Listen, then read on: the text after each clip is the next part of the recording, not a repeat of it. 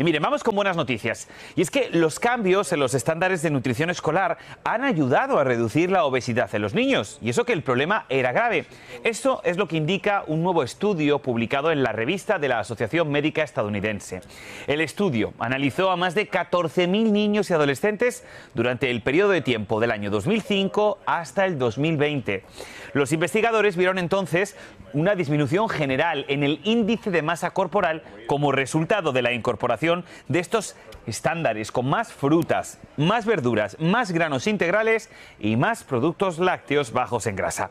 El beneficio es importante, pues la reducción se observó en todas las edades y en todos los niveles de ingresos.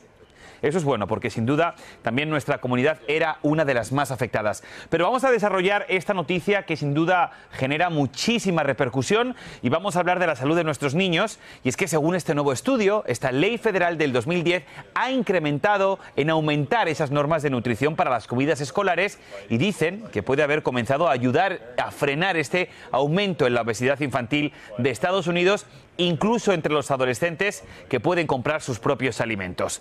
Pues bien, vamos a profundizar sobre esto con el doctor Ilan Shapiro, director de Asuntos Médicos y corresponsal de salud para Altamed. Doctor, una vez más, muchas gracias por estar con nosotros. Feliz tarde y feliz día de San Valentín. Igualmente, un abrazo desde por acá. Un tema muy importante, ya que ahora sí, 1 de cada 5 niños que tenemos en Estados Unidos están sufriendo con problemas de peso. Esto está viendo y lo estoy viendo en la clínica, donde muchos de los niños están teniendo diabetes, problemas del hígado graso, y muchas veces nuestra comunidad depende mucho de este acceso a una salud diaria en la escuela, y por eso esto es un gran cambio y algo positivo. Y doctor Shapiro, sin duda es algo que nos sorprende bastante porque siempre hemos hablado muchísimo sobre este grave problema que es la obesidad infantil y hablábamos muchísimo sobre estas dietas en las escuelas. Así que qué bueno que esto esté dando sus frutos. Y fíjese que vamos a analizarlo junto con usted.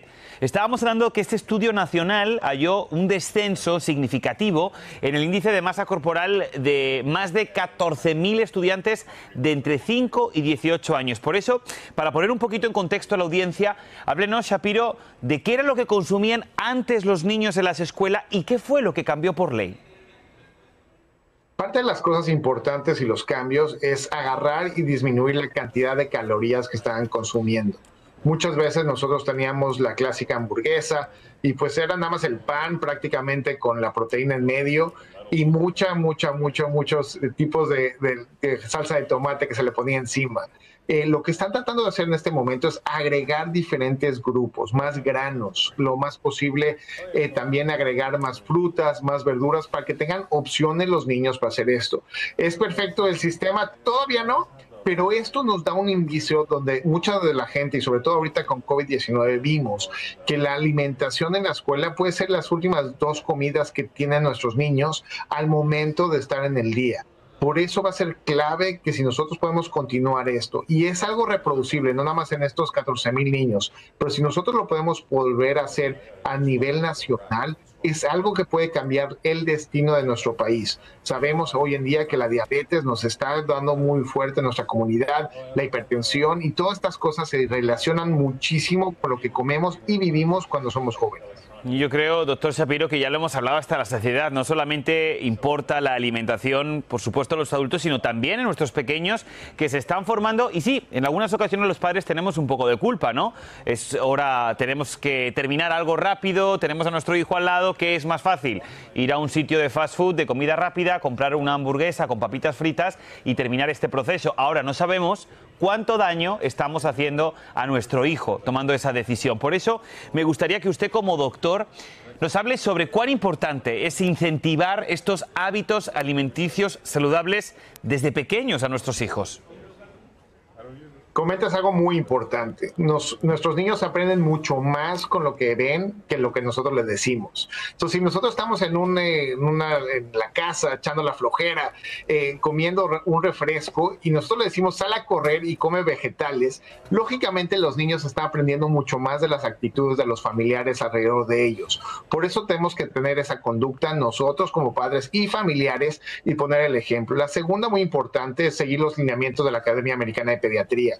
Ahorita están diciendo tener esa conversación con su pediatra comunitario, tener esos cursos intensivos y también ver otras opciones de tratamiento si es que es necesario, porque esto generalmente no nos los enseñan en casa. Estas cosas, cuando éramos jóvenes, nos daban cosas extremas de cómete todo tu postre para que te puedas ir a correr, o cómete todo tu plato, y esas cosas están cambiando. Y como lo comentas, la parte de determinantes sociales de la salud es sumamente importante, y eso también tiene que ver con la economía de nuestra comunidad. Pero fíjate que yo creo que es algo que tenemos que darnos un tirón de orejas, porque yo creo que la información, usted lo comentaba, ¿no? Anteriormente pues no teníamos tanto acceso a la información. Ahora ya sabemos cuáles son las consecuencias. A mí me gustaría que una vez más hablemos de esto, doctor. ¿Qué consecuencias en la salud de los niños tiene la obesidad? En muchas ocasiones pensamos, ay, mira qué lindo, mira qué gordito está. Y realmente lo que no sabemos son toda la carga de problemas que puede tener ese niño que hoy nos parece muy bonito que esté tan gordito o tan obesito. Pero realmente estamos generando un grave problema en el futuro de ese niño. ¿No es así, doctor? Completamente, y sobre todo después de estos 3 años donde vimos que el aumento de peso fue arriba del 30% de todos nuestros niños. Entonces queremos hacer algo. La primera parte, y muy importante, es asegurarnos que estamos conscientes de lo que estamos haciendo, quitar todas esas tentaciones que tenemos alrededor de la casa y esas papitas, esos refrescos, porque no los necesitamos. Si no están ahí, ya se acabó la discusión. La segunda es asegurarnos que nos estamos moviendo. Al momento de hacer ejercicio, estamos realmente quemando calorías, pero muy importante, incentivando a nuestro cuerpo que se pueda mover.